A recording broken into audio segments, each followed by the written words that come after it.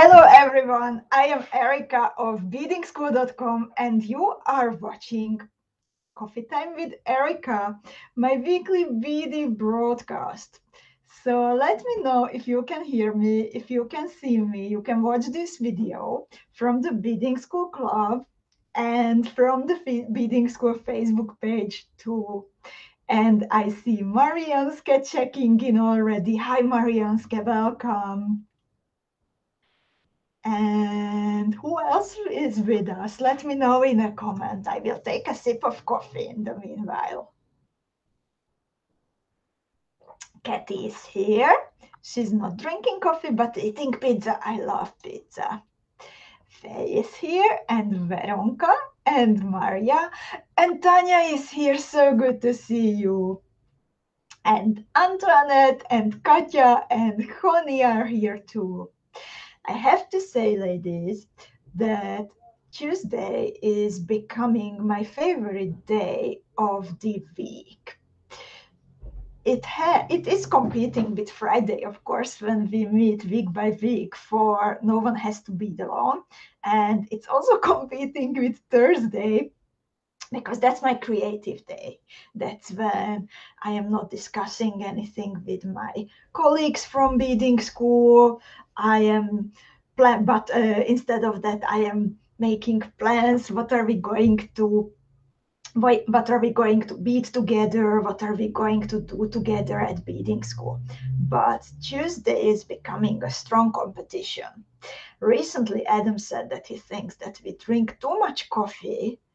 We have like a double cappuccino in the morning, a double shot cappuccino in the morning, and a double espresso in the afternoon, and he says that it's enough. But on Tuesday, since it's coffee time with Erika, then I can drink one more coffee.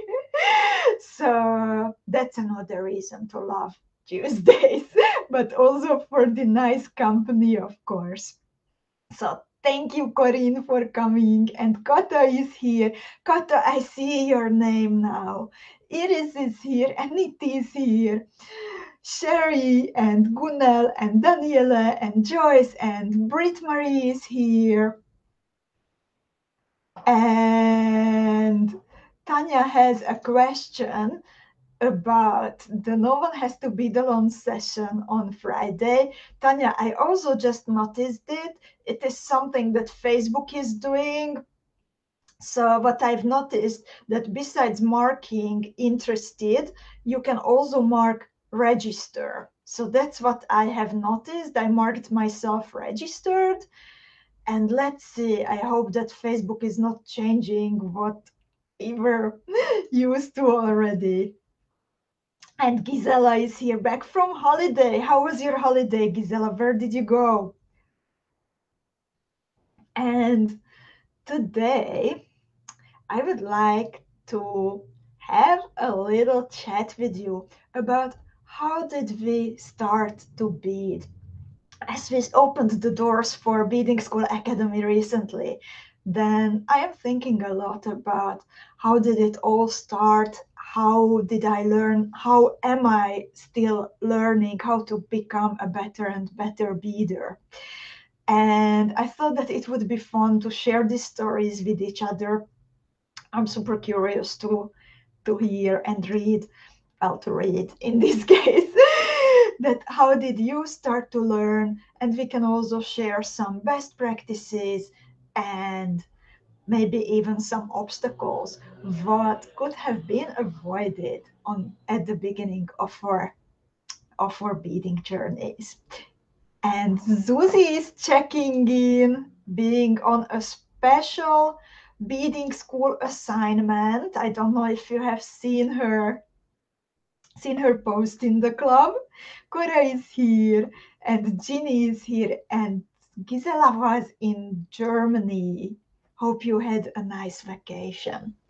So today I would like to invite you to share our beading stories and hopefully with them to encourage beginner beaders to also start out on this wonderful journey. I will tell you also about how did I begin, why did I begin, and I would love to hear your stories too. And to give this discussion a bit of structure, I prepared some questions that I am going to ask you, and then I will answer them. I will maybe even show you some pictures. I have a photo. I managed to find a photo of my very first set of jewels made with like real beads, like Miyuki delicas and crystals and everything. So if you want, I can show you those too. And while I am answering the question, the particular question, then you can type in your answer, and then I am going to read some of those answers aloud during the broadcast. And hi, Sue, and we have a Facebook user joining us. And Zuzi says her connection is cracking. Her train ride is entering the Czech Republic. Can you guess where is she going? So to start, and hi Sarah, to start with our beading journeys, my first question is, why did you start to bead, and what made you want to bead? What was your motivation to start with this beautiful hobby? For me, it was stress release during university. So I see Kathy typing in an answer already. First, I am going to answer, and then I am going to read your answers. So type in your answers in the meanwhile. So for me, it was stress release during university. I was double majoring. I had lots of hard work to do while preparing for my graduation from art history, actually, and also Hungarian language and literature. So beading was a much needed form of stress release. And it was a really hard thing to do, to finish my studies. And it was great to relax in the evening. And as I was progressing, then it made me feel good, and that helped me a lot to get through that trying times, get through those trying times. And let's see how you started to bead. And Kathy says, Tanya and I bought self-made earrings at flea markets. No day we were thinking that we could make our own. A bead store who stopped was selling his stuff at the flea market, and we bought material for earrings. It was in our own town, and that day we went back a couple of times to buy material because the seed was planted. I totally know that feeling, Kathy. I remember that at the beginning of my beading journey, I collected every bead that I could lay my hands upon in my surroundings. I bought every single size and color of the beads that were sold in the fabric store of the town where I used to live that time, and also from even like children's shop. And I bought fishing line and some do-it-yourself books. But it was a very, very different kind of beading than what we do now. And Faye says, I found beading on a cruise. As soon as I made my first piece, I was hooked.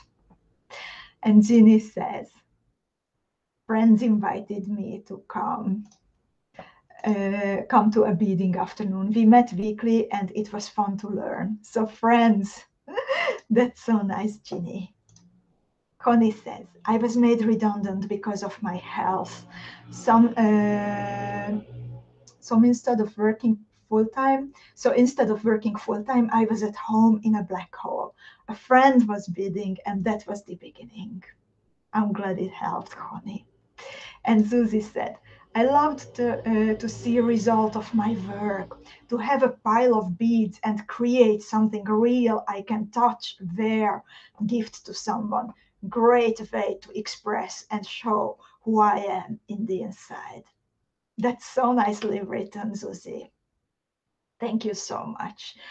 I mentioned it a couple of times in the past already, but I can't tell it enough times. I have a feeling that as for a teacher, when I already had my bead shop in Slovakia, then my motivation to teach and to invite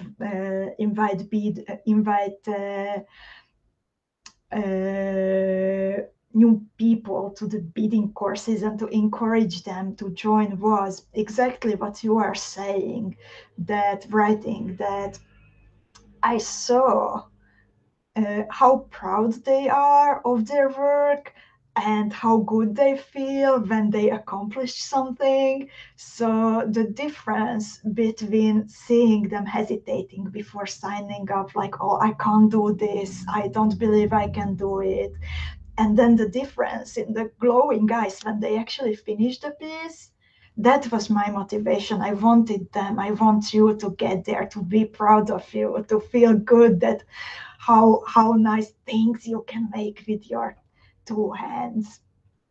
So thanks, Susie. And Annie says, my oldest sister was beading. She stopped and I picked up her beads. I never stopped. That's a nice way, Antoinette. And Shirley says, my daughter was little.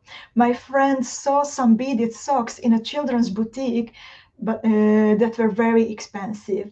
We figured out how to make them and used triangle-shaped plastic beads. Then I visited a town that had a bead store, and I took a class to learn flat peyote with round beads. It was loose, but I still have it to remind me how far I have come. That's beautiful, Shirley. Also, that you still have that memory. And Daniela says, I started beading when we were confined due to COVID last year. We couldn't go anywhere. I was a little bored. So I started with a small kit I had bought months before, and I really enjoyed it. And that's so nice that even from a trying situation that this, but we are like hopefully slowly coming out of, even out of this, some beautiful things can start. And Cora says, I don't remember why I started. I was little and liked any sort of craft. I started with beaded wire animals. Then I stopped for a while school got more and more busy. In university, same as you, I picked up beads again for stress relief. And Gisela says, my reason was that I have got a bracelet of seed beads and then I wanted to make it myself. And Iris says, I love necklaces. And Christmas, a college said that she had received a one evening course to make a necklace. I said, when you go, I will come with you. And I was hooked. Thank you so much for sharing your stories, ladies. I can't read them out, all of them, but please come back here after the broadcast and read each and every one of the stories because they are so nice to read. And thank you so much for sharing. And let's progress to the second question. So how did you actually start learning? Was it from the internet, from a friend, from a course, from a book? How did your actual journey begin? For me, at first, together with those cheap, low quality beads and that cheap fishing thread, I also picked up some books in the bookstore, which were, I think, intended more at like children, but even that, like trying, as Cora said, the 3D animals, the little mousies and crocodiles and so on, trying the 3D animals or like stringing some easy designs, even that gave me so much pleasure and such a good feeling that I have just felt that I have to continue. And later, after those books, And in the meanwhile, please share, how did you start to learn? So after those first books, I started to Google. I actually had a time when I wanted to give up beading, because you can imagine that what became of those cheap, low quality beads. So I was beading. I discovered some tutorials and patterns for very traditional beaded collars, from inspired by African stitches, I think. And also, I remember that some of them came from my own culture, from the Hungarian beading traditions. And those were like big, wide collars, netted, I think, with netting technique. And imagine them combined with the cheap seed beads from the fabric store and the fishing line, that because of the weight of the beads, it became like stretchy. And then after one or two wearings, there were like visible pieces of thread between the beads. So the end result was not really promising. So I actually wanted to give up beading, because I didn't know, like, what's not working. Is it me? Am I not good enough? Is it the beads? Is it the stitches? What's happening? So afterward, I started to Google, and I found out on the internet that there is something else than those first materials and those first books that I have discovered. And even if I did not have, I didn't really wear those jewels. I did not keep them at the moment. It's actually a shame, but at the moment I threw them away, and gave away all the beads. But even that gave me pleasure. But that's how I began. So how did you begin to learn? And Susie has a question. I will answer it later. I actually have the first picture where I used turquoise and avocado together. I will make a note, and I will post it after the video. So Susie says, I learned from a book I got in a bookstore. Later, I learned there was Beadwork magazine, then workshops in your shop. And Katja says, I visited an art market and saw the beautiful things. A few months later, I took a weekend class learning peyote. And Ginny says, it began with friends. They had some classes. We also went together to a peyote class at our local shop. Then the internet, bead fair, books, YouTube. We used so many sources. And Honey says, internet and YouTube. Bead embroidery from a tutorial by Lady Miranda Grunendahl. And Faye was learning from YouTube. And Martina says, I started with tutorials from Bead and Button magazine, and I bought those big bags with cheap rocals made in China from the 1 pound store. That's what I had. That's what I had, Martina. And Gisela says, first I have books, but it was too difficult for me to learn crochet necklace with books. So I go to a shop, and the owner, Anya, teach me how to bead. Now she's one of my best friends. That's so beautiful.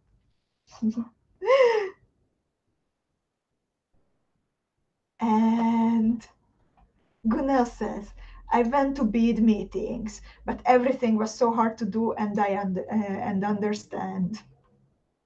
And as I see, it became easier and easier over time, Gunnar, because you are making beautiful pieces now. You learn so much, all of you.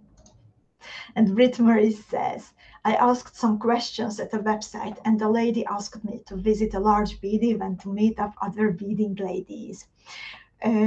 This was in 2008, and I still meet some of the ladies after all these years. I tried a lot of workshops to learn more and more.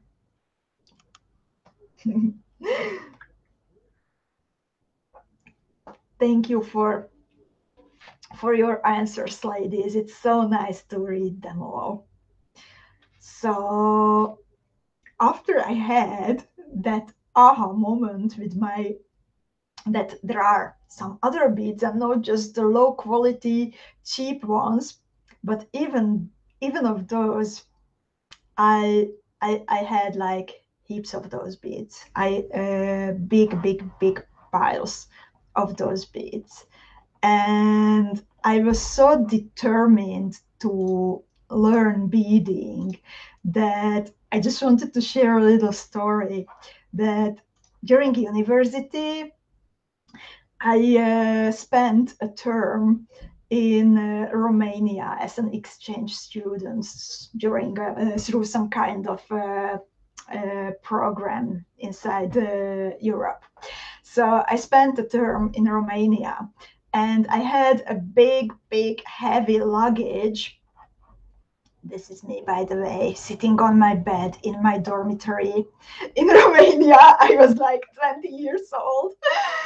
And a big part of my luggage, it was filled up with beads. So I could not take a lot of things with me as I was traveling, I don't know how many kilometers, a lot of kilometers, maybe 1,500, and with public transport.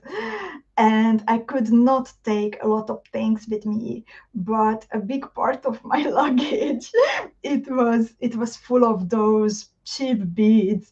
And when I arrived in the dormitory, then I had to ask some help from my fellow students because the elevator was broken.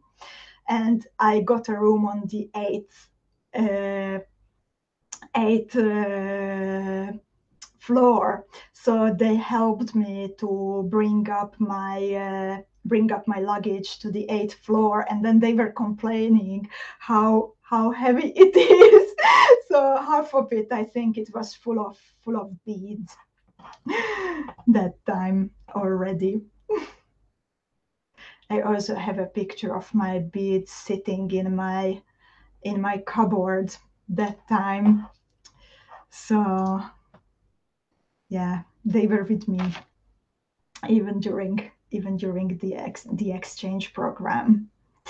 So after that time with the cheap beads, I started to research, and I found out on the internet that there are different kinds of beads available. I discovered Miyuki, I discovered crystal cabochons. I learned what a cabochon is.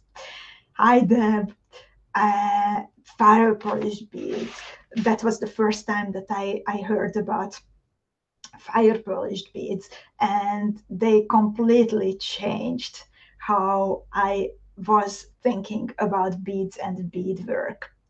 And what really helped me that time, many of you were mentioning already friends and communities you belonged to that helped you to learn beading. So this is the first beading community I belonged to. This is a bunch of Hungarian beaders, and we went together to a kind of a retreat. Before, retreats would have been cool, before we would have ever heard about beading retreats, but we went together to a little town to be together, to spend time there together, and spending this was the little holiday home. And again, that's me beading with some friends. So that was a very important moment during my beading journey. And I'm really happy to see you mentioning friends and communities and sisters that made you motivated to learn beading or helped you learn beading. And then this little building here, this was the bead shop that I had in Slovakia, where I have met Susie and Lutka and Barbara and some of our beading friends here. So the first one that I mentioned, that was in Hungary, the beading group, and we met maybe only once or twice in real life, as I was living in another country, but we kept in touch as we do here in the Beadingschool Club daily, multiple times a day. I checked in what's happening with the others, what did they bead. So that's where I grew up kind of as a beader. And then this was my second home that I co-created with other beaders in the Slovakian capital. And Tanya says, indeed, already with fuchsia. Yes, that was our company color. And the little fuchsia color flowers, those were the, like in the logo and everywhere. We even had together with Adam, we had a little black car with the fuchsia flowers. So it was funny when someone was asking, like, we were coming with a car to pick up someone, for example, and they asked, like, how does your car look like? And we were like, the one with the flowers. So at least it was easy to identify. And I'm curious, ladies, do you remember your first jewel that you have made? I have here a picture of my very first pieces, and I would love to share them with you. And do you remember, what did you make at the beginning? What kind of jewels did you start with? So this is, I think, my very first jewel beaded with Japanese seed beads and with crystal swan rhinestones, but bigger ones, 6mm ones, and Czech fire polished beads. So this is a design made by Marie Giraud, a French beader who was between the first who used to draw tutorials. So I bought all her instructions and I treasured them all and beaded most of them. Yeah, as Kata says, we knew her as Biloba. I think her brand was called Bilova and the lady was called Marie Giraud. I don't know if she's still, I think that she's not creating anymore, but I was beading all of her designs, I think. This was another one. This was from another French beader. Unfortunately, I couldn't find the name. And as you might notice, I used a lot of black that time. So, and let's see, what did you bead first? Oh yeah, Susie says she remembers the car. It was parking very close to Susie's building where she used to work. And Tanya remembers her first jewel, blue earrings. She put it in the club already. Deb made earrings. Kata made biloba. Corinne posted her picture. Faye made a spiral necklace with size 8 and size 11 in green and silver. You remember it very specifically. Guna made earrings. Cora, when she moved, then she found her beaded animals. That's so cute. Kathy's were purple and blue. And Maria also remembers her first jewels. Katja also made earrings. Oh, Katja, I didn't know that she had a book. Oh, wow.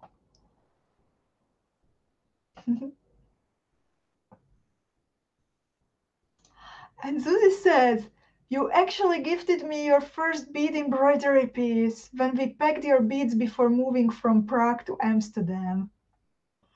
I did not remember that. I actually have here some bead embroidery pictures from the very beginnings. Where are they? Just a moment.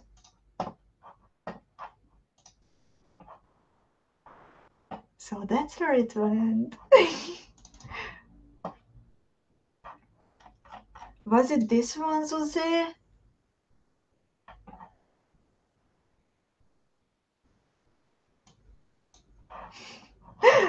And by the way, I am wearing today, I chose a necklace that was, and that would be my next question. That, do you remember, we were talking of until now after our first jewels, but did you have a jewel that you still remember because it was like, oh my God, I can't believe that I did it, that you were, and Susie has this, yeah, the tulip shade bead embroidery. Oh, that's so cute. So do you have a jewel that you remember that what made you like, oh my God, I did it, that you felt like incredibly happy and proud that you learned something complicated, or you put together a color combination that you did not expect? For me, it was this necklace that I am wearing now, and it comes from a book of Lisa Kahn, I think, and it consists of a pendant part and several beaded beads, all in black. You wouldn't believe, right?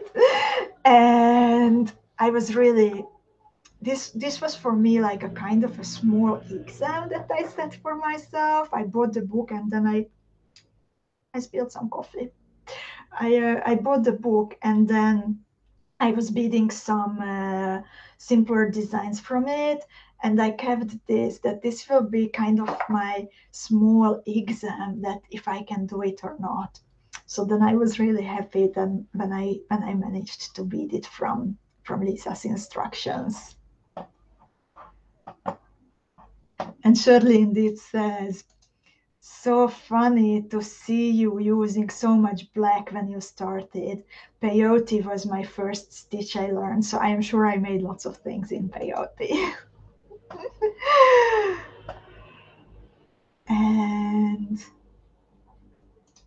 Tanya says, the first crochet necklace I have made, it took hours and hours and hours and hours, but the result was and is so beautiful. Seed beads and crystals. Martinez was also, her proud jewel was a crocheted rope with size 15 seed beads. Oh my God, I have never done it, Martinez. Vania says her first bead embroidery. And Marianne, hi Marianne, made peyote ring with little flowers. And Ginny says, peyote spiral looked so difficult, but turned out to be so nice. And Joyce says, one of my first, I took a wire-wrapped class at John's of a heart necklace that I made for one of my sisters. And Faye says, I made my second PW80 necklace with my own design. I couldn't believe it worked. And Alicia says, the book was from Carol Wilcox-West. Yes, sorry, thank you, Alicia. So,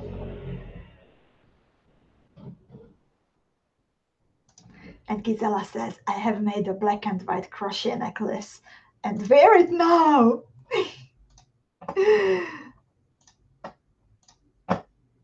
Thank you, ladies.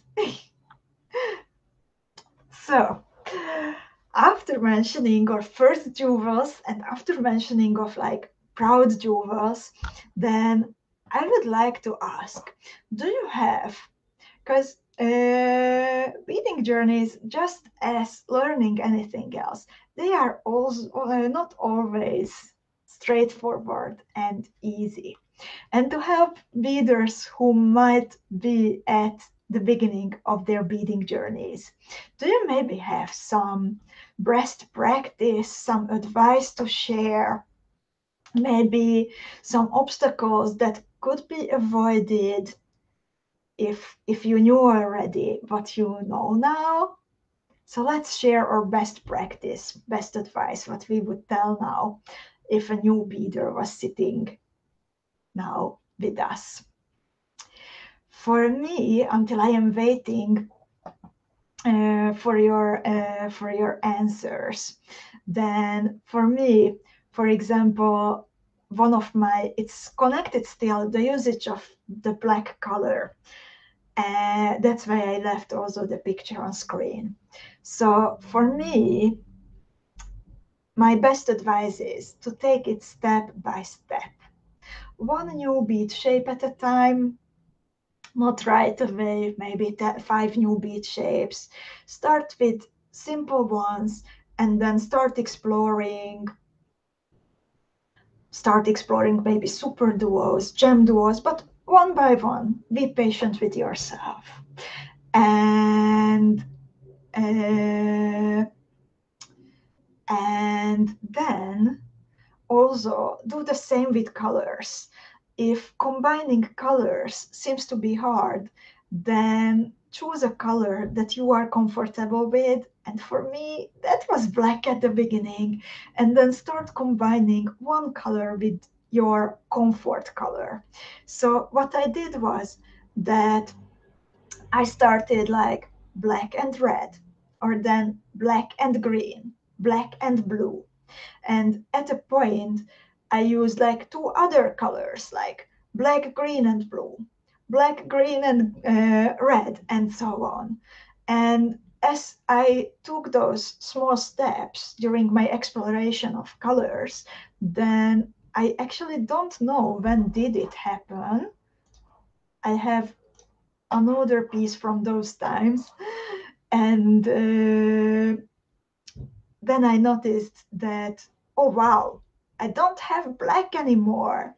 And since I took it so step by step, so safe, I didn't even notice when I took the big step of leaving out black from my creations.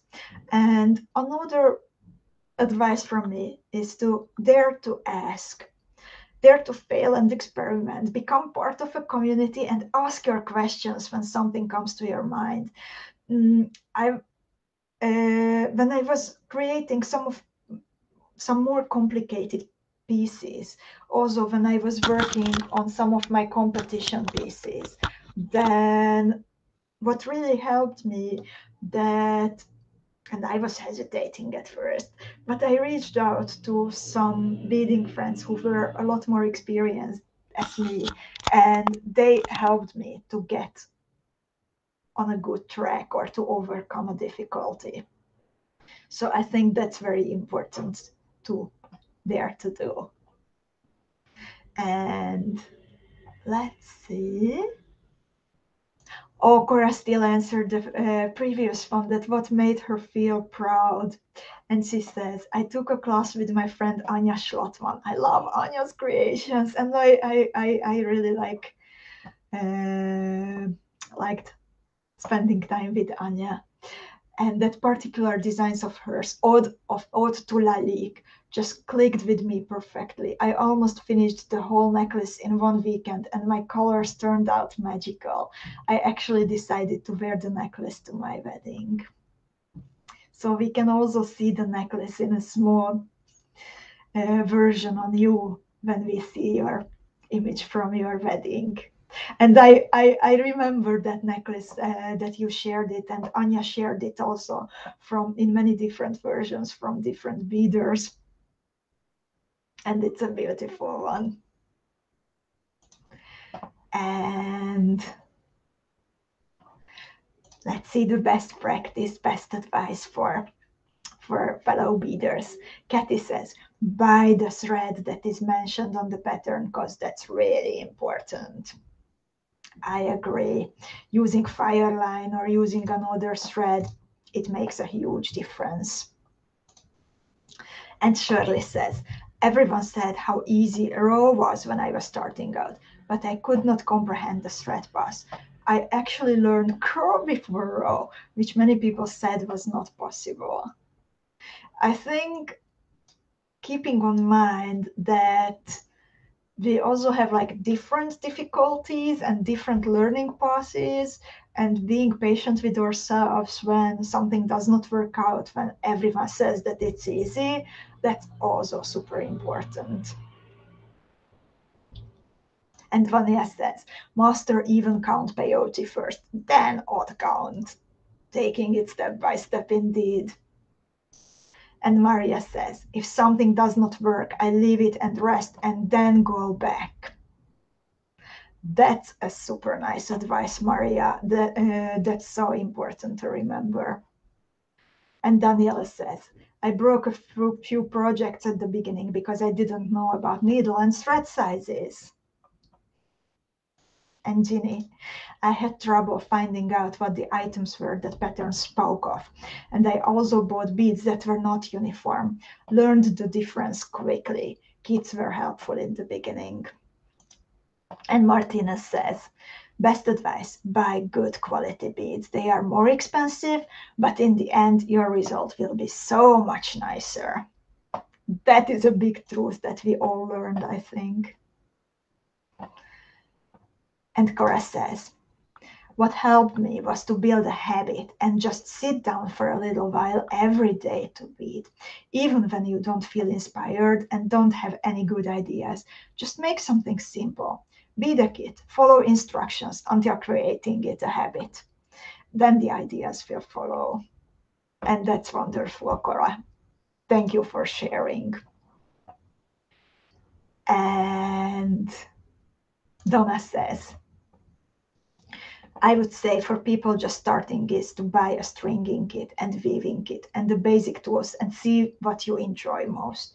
Then you know which direction you would like to go. If I had done that, I would have saved me. If I had done that, it would have saved me so much money on things I will never use. Indeed, indeed. And thank you so much, ladies, for sharing all this good advice. While starting out on our journey with the Beading School Academy, we often get questions from beaders that, am I good enough? Do I know enough already to join the academy? So, parallel with the academy, we are also trying to help those beaders who are just starting to learn about the basic beading stitches. And this, that you took the time to type in your advice and your experience, this is and is going to be incredibly valuable for future fellow beaders. And I would like to share with you now two two projects that are coming up during the upcoming days, upcoming week. And one of them, it is the perfect example of what I think Maria said, that if you feel that something is not working out, then give it a rest and return to it later. And yesterday, when I was designing for you something new for this week's No One Has to Bead Alone. Well, actually, I tried to design something new for you for No One Has to Bead Alone. Then I ended up with something that I really did not like and wasn't sure about. But I decided to either finish it or cut it apart a day later. So that would have been today morning. And today morning, this is what came out of it. So I chose the name Autumna, that is Latin for autumn. So this is what we are going to bead this upcoming Friday. And most of the beads, again, they come from the Beading School Academy box, the Magic Garden. I added only the gem duos on top of that, but the little metal flower, the crystal connector, the bicon beads, the chaton, the seed beads, And there are actually 3mm fire polished beads hidden under the seed beads. So they all come from the Magic Garden box. You need to add only the gem duos to make the autumn pendant. So this is one of the designs that I was working on very recently. I just cut the last thread maybe 2 or 3 hours ago. But also there is something more exciting coming up during the upcoming weeks. And for the next 2 weeks of Coffee Time with Erika, I have 2 special guests that are going to visit us. And I will start with our special guest, mentioning our special guest who will join us in 2 weeks, 2 weeks from today. So in 2 weeks from today, Helena Tanglin of 𝐍𝐻𝐋𝐋𝐿 Beads, one of the best beaders like in the beading world. She is joining us, and among else, we will talk with Helena about how did she learn to bead, how was her beading journey. So you can look forward to meet her in 2 weeks. And I will also post a question topic in the club before the coffee time is happening. So even if you can't join it, like Kathy says that she has work stuff, so you can post your picture, your question there, and I will ask your questions from Helena when she is joining us in 2 weeks. As Faye says, Helena's pieces are incredible indeed.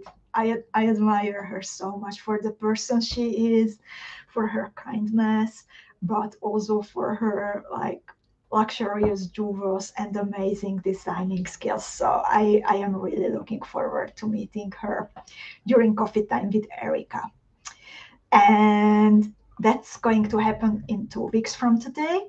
And 1 week from today, to help those beaders who are just starting out on their beading journey, wanting to make sure also that they are prepared for the Beading School Academy, for example, or just want to make sure that the basics are all right.